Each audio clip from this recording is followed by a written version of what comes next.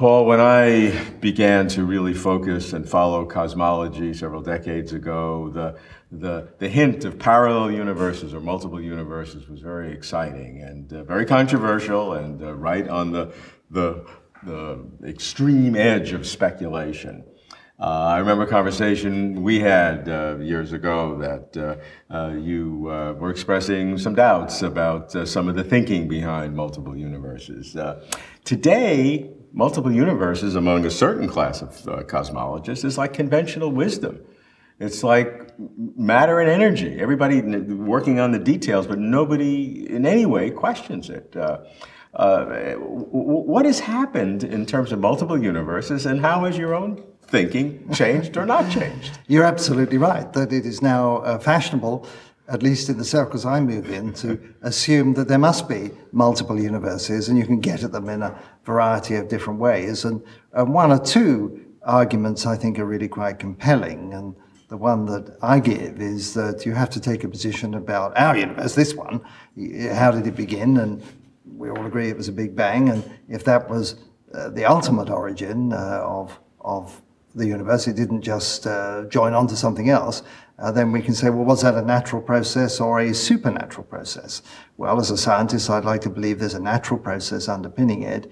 Well, any natural process that can happen again. And so you're led on this very general ground to suppose that there must be other Big Bangs scattered throughout space and time and other universes that follow from it. So that's a very general argument. Of course, you run into the problem, is this science? How will we ever detect these other universes? What effect would they have? If this is just an armchair prediction, is it of any value? And I think that is a valid argument, because you can play around with mathematical games, but unless there are observable consequences for us here in this universe, probably that's a bit of a pointless exercise. So there is a sort of mad scramble to try to find how the presence of other universes might leave an imprint in the cosmic background radiation or something of that sort. Some of this stuff has an air of desperation about it, I must admit. But it's true that the pendulum has swung. And when I was a student, people were baffled enough about this one universe without having to invoke a multiplicity of them.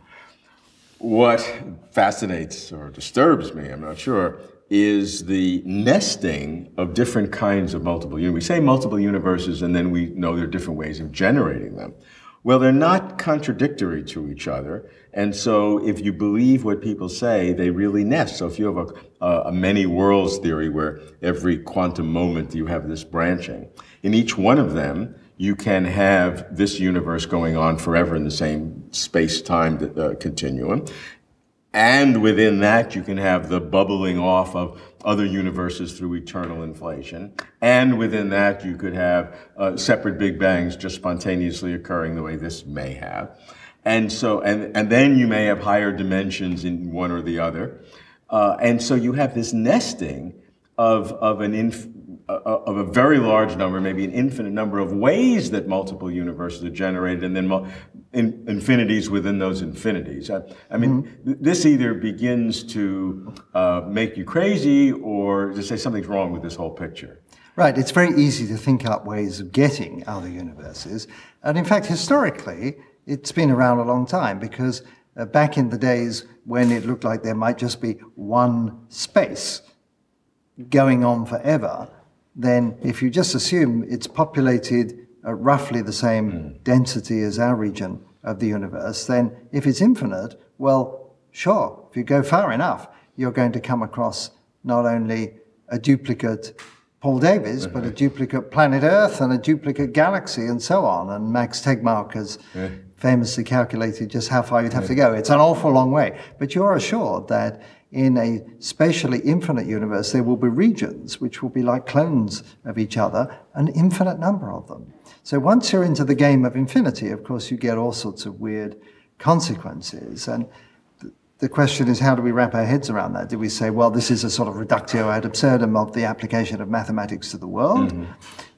Is it legitimate? We just have to live with it. The universe is weirder than we thought. And I come back to the point, well, you can play these mental games, And it's great fun to talk about and write books about, but in terms of doing actual science, unless it has an implication for real observable things, then it's a bit of a pointless exercise. But at the end of the day, there is an answer that is the right answer.